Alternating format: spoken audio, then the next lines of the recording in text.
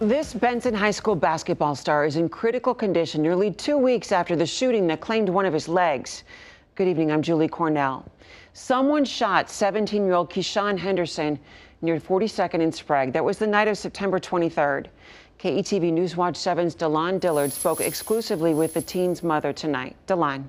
And Julie, the point guard was prepared to play basketball at the next level, but now the 17-year-old is fighting for his life.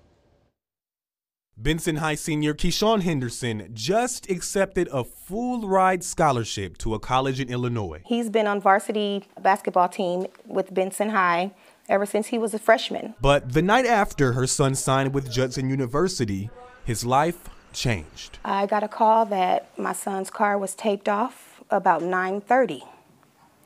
And I went to the scene and saw the car, but my son was not there. Hours later, she found out her son was in surgery.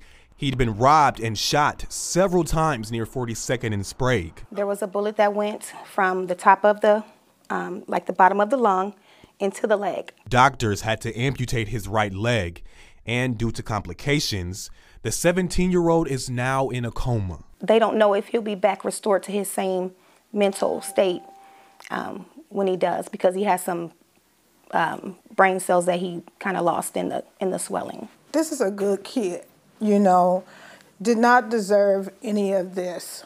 And you never would think, you know, that it would happen to you. Henderson carries a slew of accolades on the court and, most importantly, in the classroom. And I would have just never thought him.